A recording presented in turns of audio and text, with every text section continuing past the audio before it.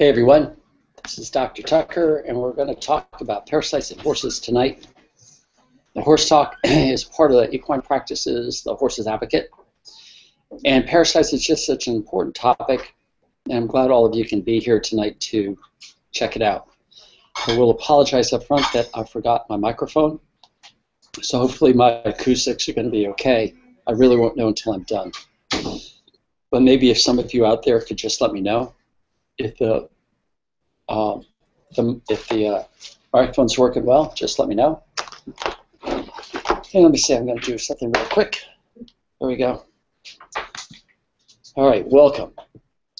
The format of these horse talks are I'm trying to keep the same. This is basically the same format as I had last month when I talked about colic in horses.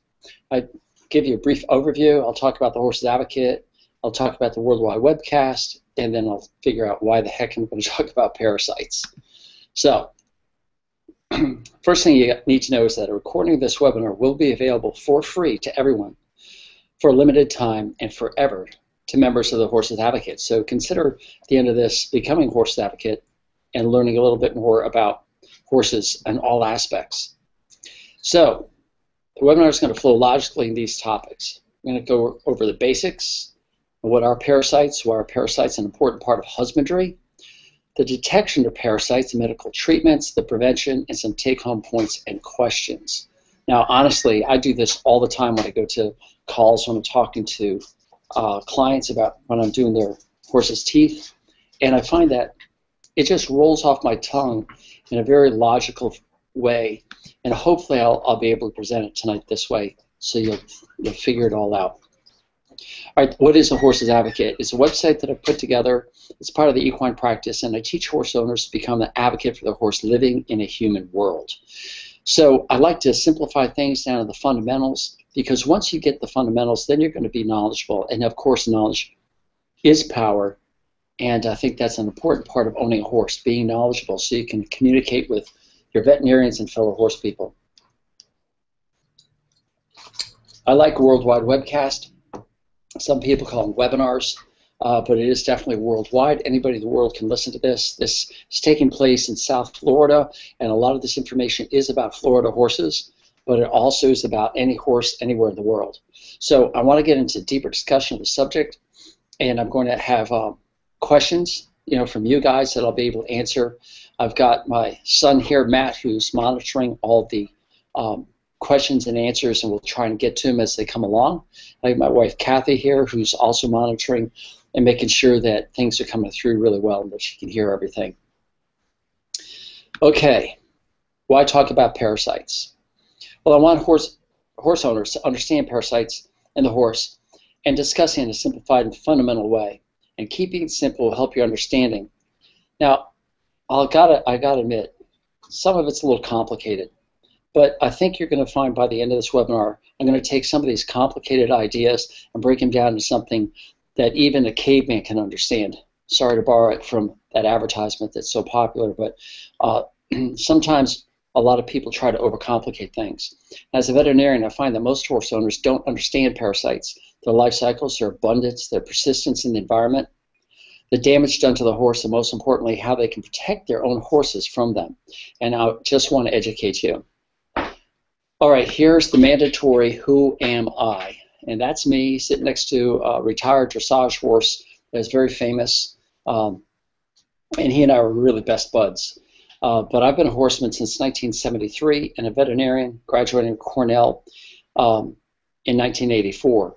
And many horses that I've seen have had parasites, and I have abundant stories that I could talk to you about parasites. And I'll probably just sprinkle them in throughout this because I am a storyteller and I am a photographer. Now, if you guys are sitting there with a little bit of your dinner in front of you, this next picture is going to be the only gross picture I've got. So if you don't like gross pictures, don't look, but here it comes. 3, 2, 1. All right, this is a parasite that is in a fecal ball that had landed on the floor of a farm that I was at, and I couldn't help but just take a picture of it.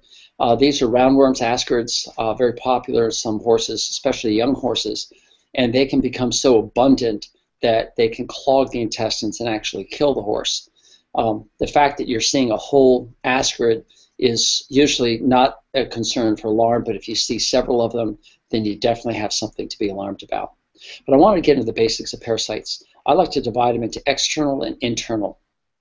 And then I'll also talk about the signs of parasitism in your horse. So let's start with the external parasites. Any parasite that lives their entire lives outside of the horse but needs the horse to complete their life cycle is an external parasite. Lice is a great example of that. I think that's an air horn that just blew outside, but don't worry about that. Anyway, there are a bunch of opportunistic infections that are not external parasites, such as ticks, mites, bacteria, and fungus. And they often get confused as an external parasite, but they're not. So lice are usually found in immunocompromised horses. Those are horses that are stressed, either through overcrowding, starving, internal parasites overload, freezing cold temperatures, no protection from the wind. And you just take a look at them and you know right away that they're not doing well. They're unthrifty, their hair coat looks dull and lifeless. And if you part the hair coat, you're going to see the small, slender white lice moving about the skin like moving grains of sand, of rice. And if you've never seen it before, the first time you do, you're just going to drop your jaw because you're going to say, oh my goodness, I can't believe these things are crawling all over my horse. And they're usually very itchy. They have a raw mane and chest and face. And the treatment for lice is, first and foremost, remove the cause of stress. That's so important. Get these horses warm, get them sheltered, get them uncrowded, make them feel whole again. That's so important. And then deworm these horses once a week for 3 weeks with ivermectin. And the reason why I chose ivermectin is when these lice bite the horse, they're going to get their dose of ivermectin and die. But the problem is the eggs on the hair haven't hatched yet, and they'll be hatching all throughout the next 7 days. And that's why you do them again with ivermectin. And then 3 weeks later, you do them again. And if you cleaned up the environment and made the horse healthy again, then you should be able to have covered all the egg hatching. Now, lice, just thinking about it, you're probably scratching your head right now, just thinking about it. But the lice of horses won't affect humans, but they will affect other horses. So if one has it, then there's probably multiple horses on the farm that have it. The eggs are specific for attaching the hair shaft of the horse. So the lice of a horse can get on you and crawl around, but as it tries to lay an egg, there's no hair shaft that it can attach to, and so that egg dies. So you can't carry that on. Lice are very species specific. But I don't have any pictures of lice. I just haven't come across a case of it in so long, probably in about 30 years since I last see my last case. But here's insect sensitivity along the mane of a horse, and you can see how a lot of it is worn away, and this is typical of lice. You'll see, especially in the crusty parts of the mane where the mane attaches to the horse, you'll peel that apart and look between the hairs, and you actually see these things moving. Here's some more itching on the chest, and here, of course, is the tail head, and you peel these apart, and you just see the lice just going to town. Yes, you can give the horse a bath and get rid of all the lice that's on there. Usually, if you're up in the north, it's cold because you see a lot of this in cold weather, and it's kind of hard to give them a bath in. So the best thing you do is give them that dose of ivermectin. And whenever you give ivermectin or any chemical to your horse or any medicine, be sure you dose it at least as much as the horse weighs. Because if you underdose, if you only give 1,000 pounds to a 1,200-pound horse, it will not be effective. Just remember that. Here's a couple other opportunistic infections. There's a tick. I don't know if you can see it over there in upper right-hand corner, but I took that tick off, and there it is on the palm of my hand. Ticks can carry a lot of diseases. We all know about Lyme disease being the biggest one here in the United States, and we have to watch out for them. So whenever you see a tick, you want to make sure you get it off completely. But that's not truly a parasite because this tick doesn't need the horse to live. Here's a case of rain rot. Rain rot is bacterial infection, again, in an immunosuppressed horse. If you see rain rot, there's also a chance that they have lice, but it's caused by bacteria. You can see it on his face here and on the rump here. It creates raw crusts and scabs. But I find that these immunocompromised horses, if you deworm once a week for 3 weeks with ivermectin, you can take care of most of this rain rot without doing too much else other than some betadine baths. And here's a case of ringworm in a horse. You just see these round patches on the face, and this is a fungus. Again, you don't see this except in immunocompromised horses, which lice can be on, but a fungus is not an external parasite, it's just an opportunistic. So I think it covered external parasites pretty well. So let's slip on to these internal parasites. Any parasite that lives a portion of their lives within the horse is an internal parasite. And there are many varieties of helminths, and I wanted to use the word helminths because it's probably the only time in my life I'll say the word helminths, but that includes all the parasites that are internal in horses. It's not specific for a certain type, but somebody call them helminths, and that's what it is. They include the small strongyles, the large strongyles, roundworms, such as ascarids like we saw in that ball of feces, and tapeworms. Bots are not helminths, but they're fly larvae that pass through the digestive tract of the horse, so they definitely are an internal parasite. They require the horse for their life cycle. And the reason I use the word helminths is because a lot of you might have seen anthelmintics, and some people spell it A-N-T-I-H-E-L, antihelmintics, but the common way of saying is anthelmintics, and those are the drugs used against the helminths. I thought that might be something interesting for a lot of you to know. Signs of internal parasites basically are unthriftiness, dull hair coat.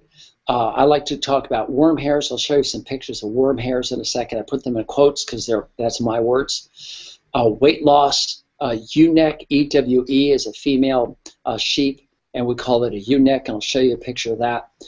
Poor performance and a positive fecal egg count. And if you just remember, fecal egg count is FEC. I'll use those abbreviations in a little bit. But these are some of the things that come through, and I want to talk to you about this a little bit more. Let me show you some pictures first. These are worm hairs. What you're seeing here in sharp focus are long hairs that are sticking out the bottom side of the neck of a horse. If you go down to the bottom here, that's the chest, and you go up here, that's heading toward the throat latch. And these hairs you just grab, you can pinch them between your fingers. Here's some more. See how long and stringy these hairs are? These aren't the regular hairs of the long hair coat, but just really long hairs. And what's interesting is both these horses that I just showed you, these pictures taken in June. And in June, they should not have a long hair coat like this. These horses weren't shedding, but it's these long hairs that you grab between your fingers and you pull, and these horses hate that. See these worm hairs up above my hand? You grab them and you pull. The horses don't like it. They're not coming out. If you deworm your horse once a week for 3 weeks with ivermectin, all these worm hairs will fall out. It's just an amazing process to see because the horse is just so unthrifty, he's not even trying to get rid of these things. Here's a horse with a dull hair coat. This horse also had some of these worm hairs, but they're hard to see. This neck that curves in just at the withers, it kind of drops down. That's what's called a ewe-neck. And when you see a ewe-neck and when you see unthrifty, dull hair coat and worm hairs, you're pretty positive that this horse has a parasite problem. But what's really interesting is a lot of these guys that look this way will have a 0 egg count. And you'll take another fecal from the horse that's shiny and looks great on your farm, and they'll have a positive fecal egg count. And basically the horse that's getting rid of the parasites and getting them out of their system usually stays a little bit healthier. And the horse that is internalizing them and getting unthrifty, that's the horse that has a parasite problem you need to worry about. I want to talk about bots before I move on to the fecal egg count. You'll probably see bot fly larvae. On the right side, you can see them closely attached to the hairs. And on the left side, this is a further away shot of the same leg. Now, what's really interesting about bot flies is their life cycle, which I'm going to get into in a little bit. Fecal egg counts.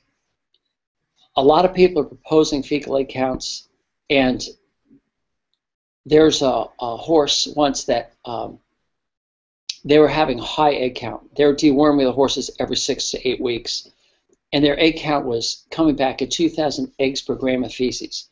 Now, a lot of you are in the English system, so you don't know what eggs per gram of feces are.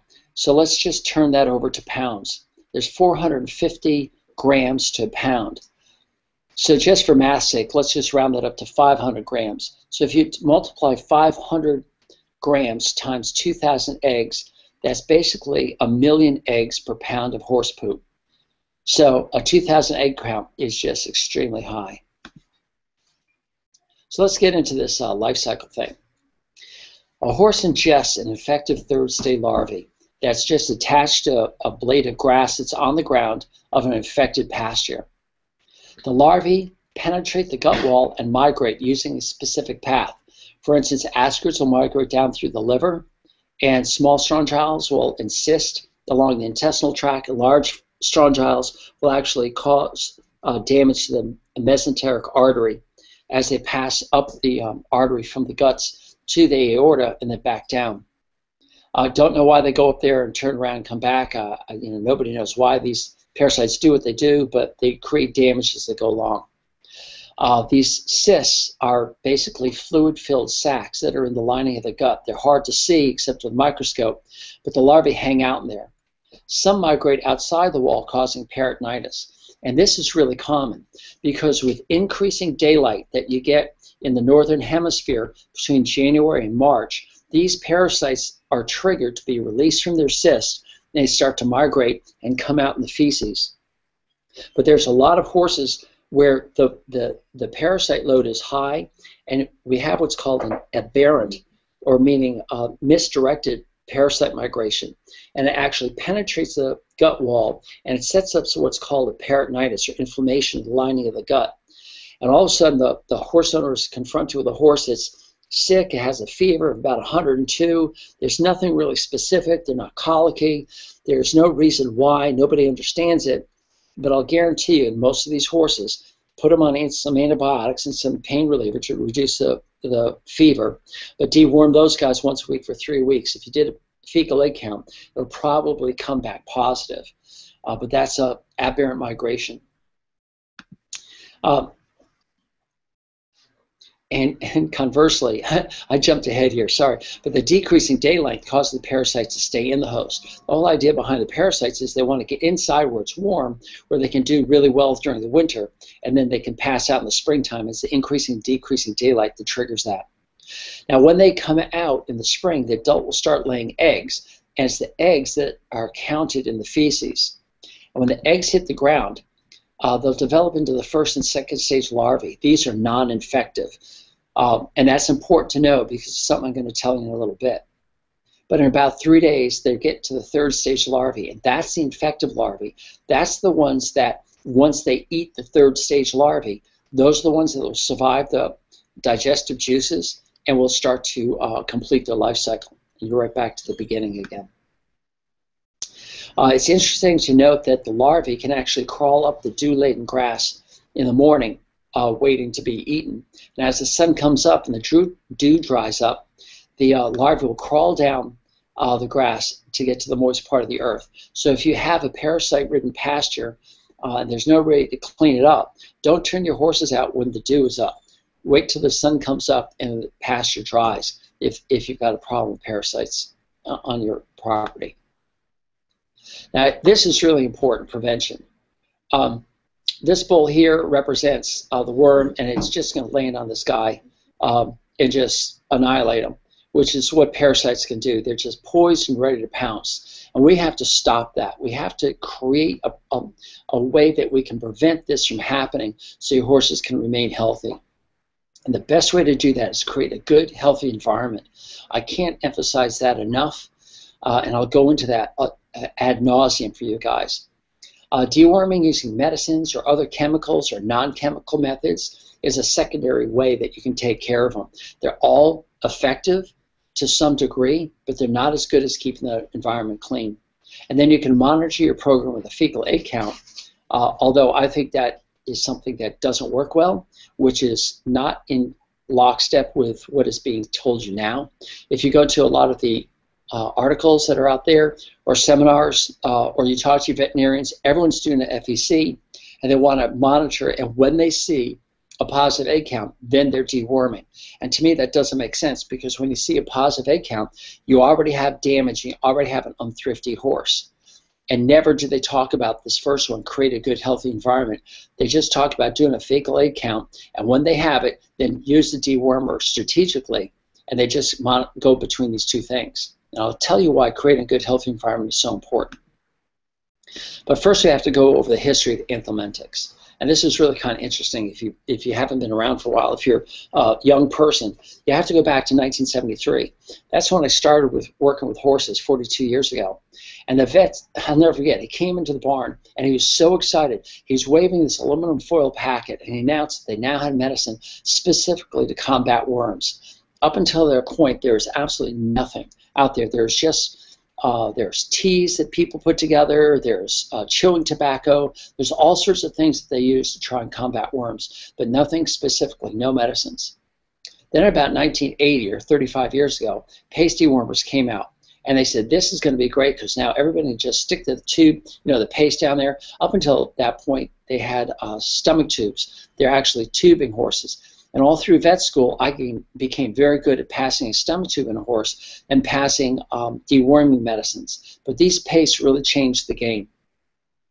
In 1983, they invented injectable ivermectin, and it killed some helminths, and it also killed the bots, but also, unfortunately, killed a couple of horses. So in 1984, they recalled it, reformulated it, and it came out as a liquid that we could drench the horse, and also came out as a paste. Then about 22 years ago, a daily feed-through dewormer was introduced to horses. It had been out for about 20 years in pigs, and now they formulated it so horses could eat it. And about 3 years ago, I was at a conference where the scientists and the veterinarians started to publicly mention that we have a resistance problem. And that's where this whole idea of deworming strategically only after you have a positive egg count. And that's just because they said there's nobody working on new anthelmintics, that they are getting too much resistance, and at some point we will not be able to combat these parasites in horses with the drugs that we've got. So they're using some scare tactics. They keep saying you have to do something strategic, and again, they're not going to the root of the problem and why horses have parasites, which I'll go over in a little bit. When we started, there was no strategy. They just kept deworming horses with whatever, whenever. And then they said, let's rotate between the chemical groups because they started talking about resistance a long time ago. And they didn't want these parasites to become resistant to a specific chemical group. So they started rotating through the different things. And that's what I was taught coming through vet school. Now, it's interesting that the marketing of these chemicals determine the frequency of deworming. There's a good scientific study that became fodder for this marketing, which I'll go over in the next couple of slides. The concept of deworming daily was introduced with the daily dewormers in the late 80s. And then the concept of strategic deworming using FECs is now what's popular. Again, I'm just giving this all to you so you could get the history, and then I'm going to kind of open it up and show you what the truth is. This study I love to quote because it was such a good study. They had 3 groups of ponies, and all with a specific number of eggs. They were all parasite-free, and they dosed them all with X amount of eggs. And they all did an FEC, and they all were positive. Every pony in the group were all positive with thousands of eggs coming out in the manure. And they're all turned out into a small pasture separated into 3 groups. Group 1, they did nothing. They did the FEC, and it's slightly diminished over time. And the reason it's slightly diminished over time was because the horse has an immune system that's able to take care of some of these things. The horses are fairly healthy, so they lowered it, but it didn't get rid of it. In group 2, they dewormed chemically every 6 weeks. And what's really interesting is the FEC always went to 0 and then rose again to a high level at 6 weeks. So in other words, they were at a high level when they started, bam, they got a dewormer, it went down to 0, and they slowly reinfected themselves because they're in a paddock that was dirty. And as they reinfected themselves, about 6 weeks later, they had an egg count that was high enough that they go ahead and dewormed them again. And in group 3, the paddock was vacuumed daily. Yes, there is a vacuum that you can go out there, and I'll show you pictures of several types of vacuums that are out there to clean up the paddocks. The FEC went to 0, and it stayed there for the length of the study. Now that tells me that they were not being reinfected, and that their own immune system was able to take care of the parasites that were going through them. What made this study so good was the study was repeated 2 more times, rotating each pony through each protocol. So the ponies group 1 were moved to 2, the group 2 was moved to 3, and group 3 to 1. And then they did the whole study again. So every pony went through all 3 groups, and they got the same results. Now, the conclusion was deworm your horse every 6 to 8 weeks to reduce the fecal egg count to 0. In other words, wait until there's an infection and then treat them. Marketing grabbed this, and they thought they could sell this concept. In other words, when you bought a tube of dewormer, it said deworm in 6 to 8 weeks. And we as horse owners thought that this was the right thing to do. It became the basis for the treatment protocol that's used by many horse owners still today. But the real conclusion, the one that I saw from this study, was to keep the area clear of parasites. The horse's immune system would take care of the rest. Now, it's really interesting to note that the ascarids, that long white worm that you saw in the fecal ball in the beginning of this talk, those are seen in horses under 2 years of age. But beyond 2 years of age, you don't see them in horses. That's because the horse's immune system finally catches up and plays, havoc on the ascarid, and the ascarids basically are wiped out. And the only other time you get to see ascarids again are either in very stressed horses or in very old horses, 30, 35, 40 years old, and they're stressed. Just like older people sometimes are more susceptible to disease, you'll see some of these horses get these ascarids back, and that's a sure sign that you've got an immune-compromised horse. So the immune system is very effective at taking care of these. So let me show you a picture of a vacuum. I found this vacuum here. This is a four-wheeler, obviously pulling it. It's got a motor up here that provides suction, and the operator of the four-wheeler just takes this scoop and just hovers over the manure, and it's sucked up through this pipe and into this bin, which is dumped later. Here's the other side of it. You can see the little Honda generator here that provides the suction. And this is a really, really good way of doing things. There's a lot of other units out here. This is the Greystone. I've seen this at several farms. Again, you drag it behind a little lawn tractor, and you've got this engine here that sucks up the stuff. Here's another picture of another one at a farm, the long hose, and there's a handle, so they just go around.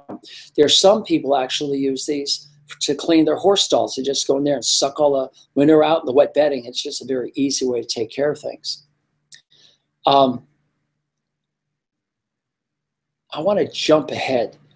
Sorry, this actually, I can do this right here. I'm just going to move right up here. Ha! Go over there. All right, this is a homemade product. This actually is a leaf blower, and as you know, all leaf blowers have to suck air in. And he developed a way that this sucker could go through this big tank, and he made his own manure vacuum pickup. And he drives around in this little electric cart. He's got a little inverter down here that runs the electric for the leaf blower. And on the Horses Advocate site, someplace I have the whole instructions, the PDF on how to build these and all the equipment that you need. And I think it costs him maybe $300, not including the electric cart, for him to go out here and suck this thing up. So he thought that was pretty good. But let me show you what a couple other people have done. I was leaving this farm, I think it was in Maryland. I can't remember exactly where it was. And I was blown away. This is the barn driveway, a nice tree lines. And then I saw this fence line. And I saw hanging here on this fence post on the very left-hand side, a snow shovel. And you can see that it's hanging on some nails, and it's got a little clip here so it doesn't go anywhere. And if you go down 1, 2, 3 fence posts, you see another one. Then you go down a couple more, and there's another one and another one. And they have them all along here. And what they do is, here's a better view of it. This is the snow shovel. What they do is they constantly go in here and look how clean this paddock is. This is beautiful. This is how you prevent parasites. They don't eat where they defecate, basically. And that's how you break the cycle. And these people come out here every day and clean the paddock. This person here has a wheelbarrow and a fork out in the paddock. And here we are working in the stalls. And out here, there's no fecal piles except this one, which she hadn't gotten to yet. And she'll come out here and pick it up. And it'll go right in this bucket.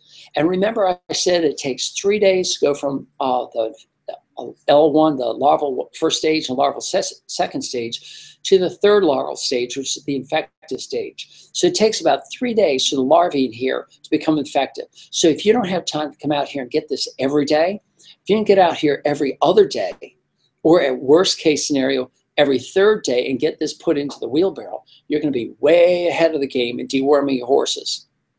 So let me ask you a question. I love asking this question. How often did your parents deworm you? Or how often do you deworm yourself or your children? And most people say, what are you talking about? We don't deworm our kids.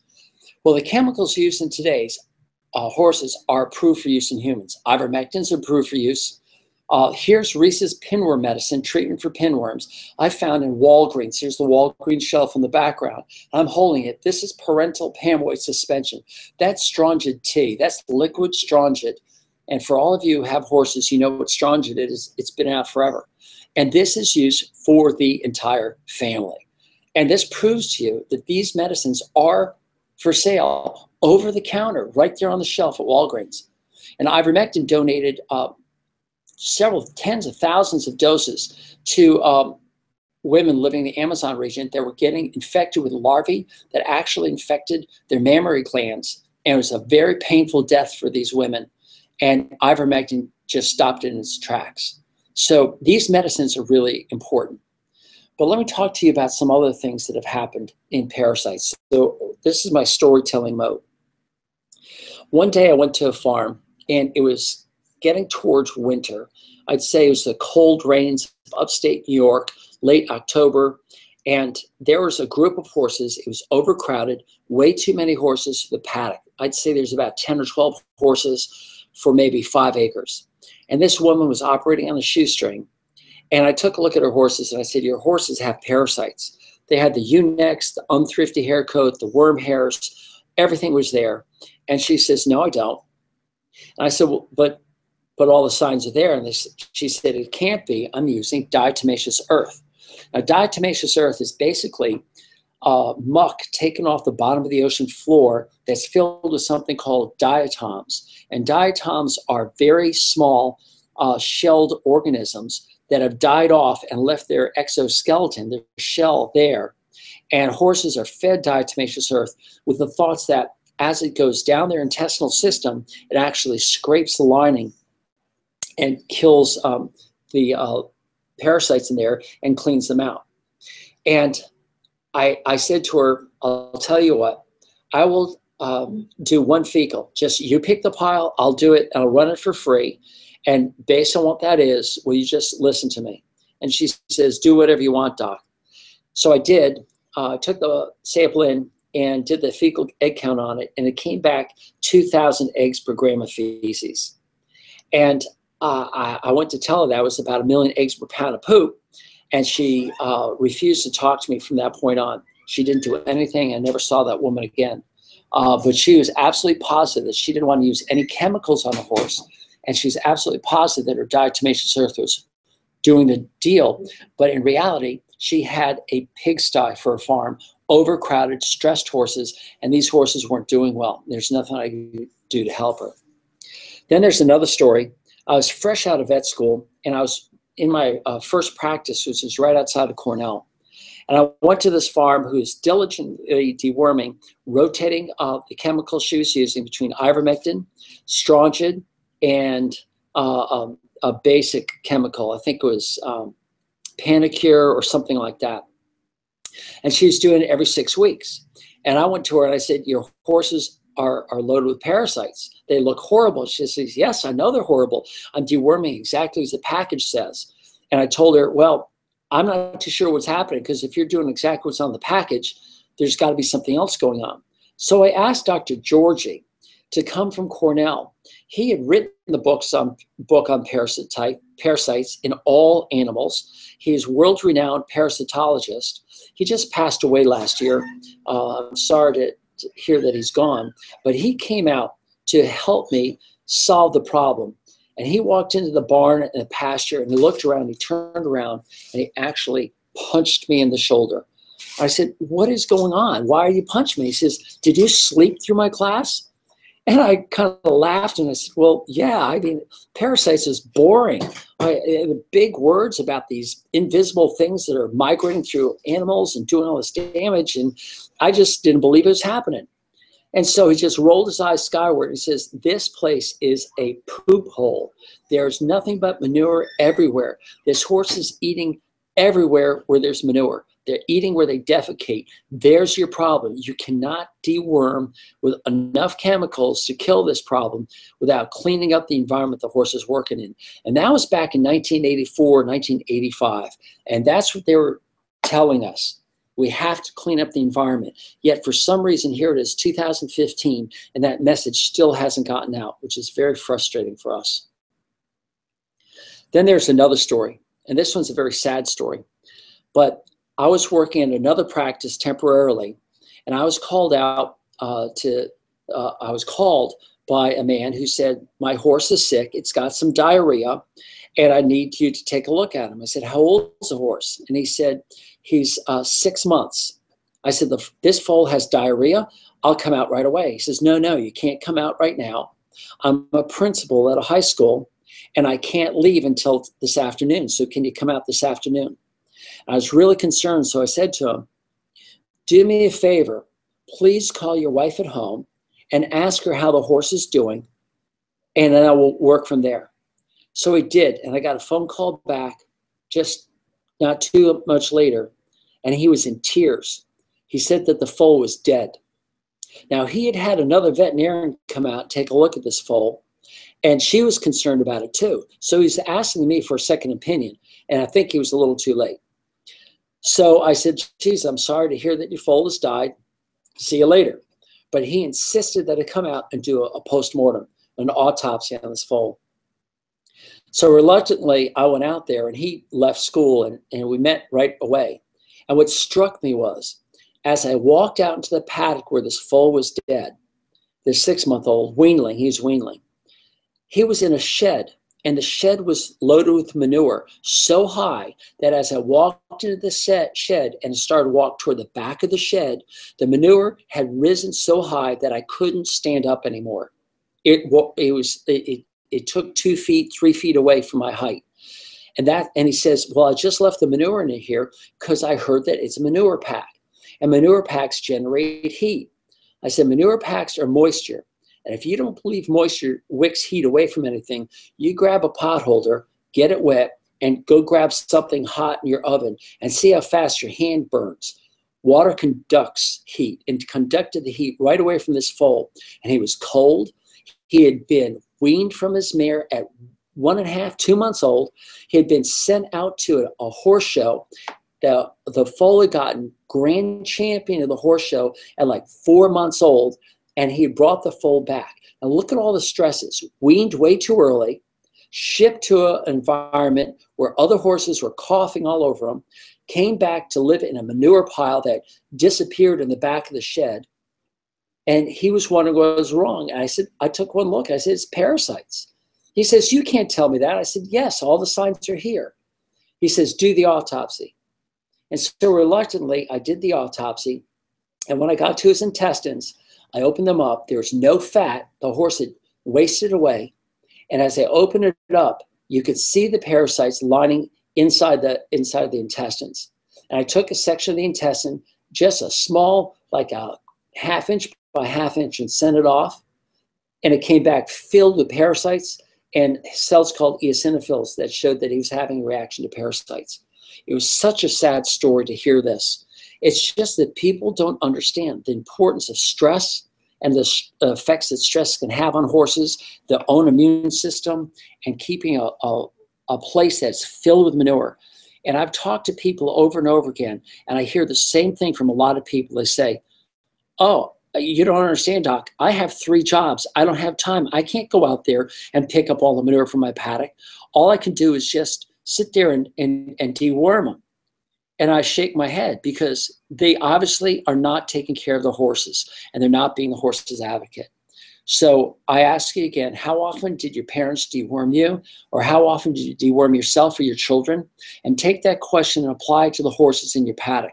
Are you going out there and taking care of those horses by cleaning up their field, by keeping them warm in the winter, getting them out of the sun and the flies in the summer, and making them live a life that they normally would have. Because I'll tell you, in the real world, a horse would be eating here and then defecating over there, and then eating way over there, and then defecating way over there. And in 5 or 7 days, they'd be in the next town over. And when somebody says, I don't want to use chemicals on my horse, and I don't have time, and I want to do everything natural to a horse, I say to them, take their fence down. And they look at me in shock. I say, the fence is about the most unnatural thing you can do with a horse. And as long as you have a horse that's behind a fence or in a stall, you're obligated to get in there and be the horse's advocate and clean up the environment. So that's my take-up points. Clean the environment the best way you can and decrease stress and keep the immune system as positive as possible. So that's about it. I'm pretty passionate about parasites. It's just the way it is. And let's see. I got a couple of questions here. First question is, what about resistance? And yes, it is true that some horses are becoming resistant to the parasite anthelmintics that we use, and that's what this whole worry is about. So, number one, keep the environment clean, do your fecal egg counts, realize that some of those fecal egg counts are not accurate. They can be 0, and you can still have a fecal problem or parasite problem on your farm. If you don't know what's happening on your farm, or if you get any new horse that comes on your farm, deworm them once a week for 3 weeks with ivermectin. Just deworm them once a week for 3 weeks with ivermectin. Make sure to use the right dose.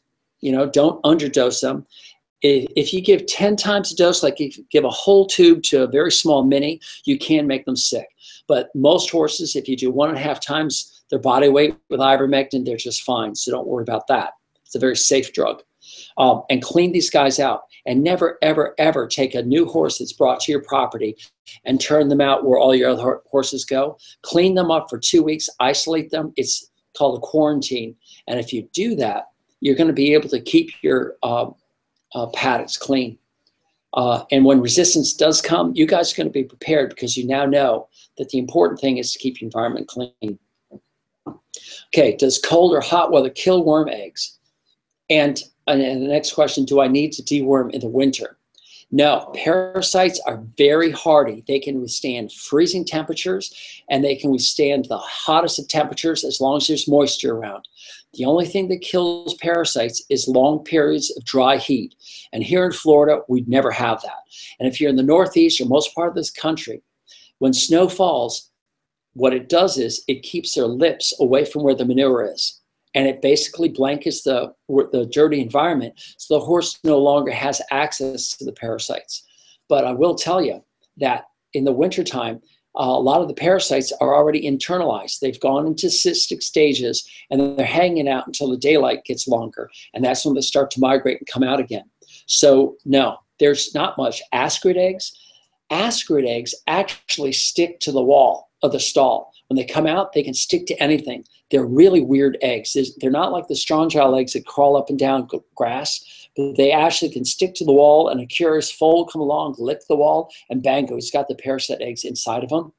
And they can last for years. They can last for years in the environment. And I'm not too sure how to clean them up. You can scrub, you can use pressure washers, you do such things like that, keep things clean, and make sure the horse has plenty of hay, the foal has plenty of hay when he's grown up, so he doesn't start getting curious around the stall wall. And keep him healthy. Trust in the immune system. The immune system will take care of ascarids and most of the parasites that they come into contact if you keep him healthy. There's a question of how often do I need to deworm? And I think I pretty much answered that. I think every 6 to 8 weeks is not often enough. If you really want to stick to a deworming schedule, I'd just say, hey, I've got to listen to Dr. Tucker the first Sunday of every month on HorseTalk, and I'm going to go out and deworm my horse once a month. So couple it up with me if you want. Go out there and deworm them, and then the first Sunday of November, come on back and make sure you deworm your horse again. But I think that's about the furthest I'd go out. I personally think that the daily dewormers do work. A lot of people are afraid of them. But if you have a large population where you know that your parasite control is in good shape, then the daily dewormers is just a little bit more protection. But daily dewormers do not work in an overwhelming infection. So if you have some new horses that come in and they're just overwhelmed with parasites, daily dewormers will not work for them. Can a horse have a natural immunity to parasites? Absolutely. There's no doubt in my mind that the horse has the ability to knock off ringworm, because the fungus is everywhere. And even though that's not a parasite, it's an immune compromised horse. They can fight off lice. They can fight off a lot of the skin bacterial infections such as rain rot. And they certainly can fight off internal parasites if you keep them healthy. Step one, clean up the environment. Step two, make sure that they're in a non-crowded environment. Make sure that you're not overfeeding them on grain. Most of you know me know that I don't like grain at all, but that's a whole different subject, and I won't get into it tonight. If you're stressing them by going to horse shows, make sure that they have some downtime so they can recuperate and recover. And then deworm once a week for 3 weeks with ivermectin and get the load out of there, and then stay on top of it by deworming once a month if you have to, if you have an environment where you just can't clean it up.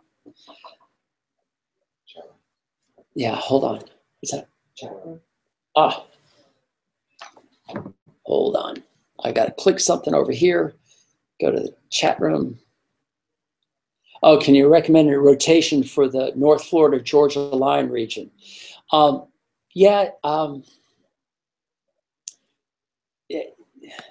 rotation thing again is you got to keep your chemicals apart. Ivermectin is a whole group of chemicals. The benzimidazoles are the old classic ones like Panacur and Anthracite, and there's a couple other ones. They all sound the same. Stronge is a whole other chemical group.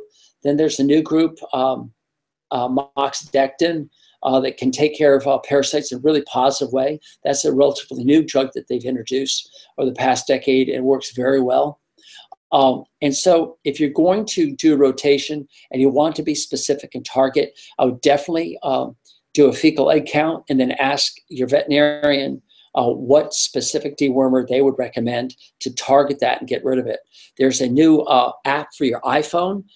Sorry, Droid people, but it's for the iPhone, where you can take a fecal sample and mix it with a solvent and let it sit on a plate, and you put an iPhone above this plate and it sits in a brace, and you click a picture, and the picture of this floating feces in this fluid, the phone has a computer that will identify which the egg larvae are there and will count them, and will give you exactly how many eggs of what species are in your horse. It's a really cool thing. It's called iParasite. I think it's only available for veterinarians. I heard about it last winter, about a year ago, and I haven't seen it commercially available yet, but it's coming out, and that's going to make it really easy to detect if you have parasites or not. But again, not all horses are shedders, and if they're not shedding, you're not going to see it coming out. So it's a really tough problem. So to answer your question about how to rotate in that area, my advice is assume that your horse has parasites. Deworm once a week for 3 weeks with ivermectin. And I just like that drug. It's very effective still. It cleans things up. And then clean up your pastures. Get your horse away from where they're eating their manure. Lift your hay bales up off the ground. Get them off the ground. Clean up the manure every day, every other day. And you're going to find that rotation is going to be an object from the past. And you're going to find that your horse is going to be pretty healthy. All right, well, that's about 48 minutes of jam-packed information about parasites, and I hope that's really covered the gamut. And I'm going to just hang out for another minute or so and talk to you about the Horse's Advocate. If you have any more questions about parasites, a lot of this is covered. A lot of this will be covered. The Horse's Advocate is a work in progress that keeps growing and adding new pictures. It covers things such as parasite control, colic, like last week's, horsemanship, barn construction. I've got a new section. I've kind of combined breeding and foals together to be called theriogenology, a big name, and obstetrics, which basically covers everything from breeding the mare to delivering the foal. So I've got that one. And of course, surgery, how to take care of proud flesh. I've got some really interesting videos that are put together, photographs, thousands of photographs, literally thousands of photographs, all captioned. So as you roll through them and see these pictures, you can read the captions and learn a lot. We have sample discussions of topics of horse care, simple discussions, sorry. And we put this together with 3 levels of membership. So you can go to the Horses Advocate, you can try the free tour and take a look at 6 or so topics and see how I've covered them. Then I have red, yellow, and blue, which gives you specific levels of connection with me so I can help you become a better horseman and take care of your horses. We also have a private Facebook user group where if you have questions, you can just come there and post it. Only the people who are part of the Horses Advocate, including myself, will have access to this. So you can have a private forum using Facebook, which is really cool. And all that is searchable. So if you get on there and you search parasites, anything that's been talked about parasites will just come up right there on Facebook for you. So that's a really cool place to do it. And we also have some other things such as free books, access to Succeed if you want to give something for your horses that are eating grain to prevent colonic ulcers. We've got that. But it's a really cool membership of the site. So take a look at it. I think we have a special that is once a month. So you get a monthly access to it for a while. Just test it out before you commit to an annual membership. And I think that's about it. Anything else that you want me to talk about? Yep, no other questions? Well, that's a picture of me that I took years ago. I still look about the same. Sometimes wear my cowboy hat, sometimes don't. But I want to thank you for your time, for becoming your Horses Advocate. And this is Dr. T. Wishing you a really good night. And come on back next month, first Sunday of the month, 7 p.m. And I think our topic is, man, we're falling flat. I'll have it posted right here where I post the video. Say, come to the next one. Oh, it's on laminitis. We're going to be talking about laminitis, that inflammation at the horse's feet that causes a lot of pain and a lot of confusion, and how to prevent it, including insulin resistance, which seems to be the heart and the root of all evil there. And I'll help you through that. So see you Sunday, I think it's November 6th at 7 p.m., the first Sunday of November. Thanks, guys. Good night.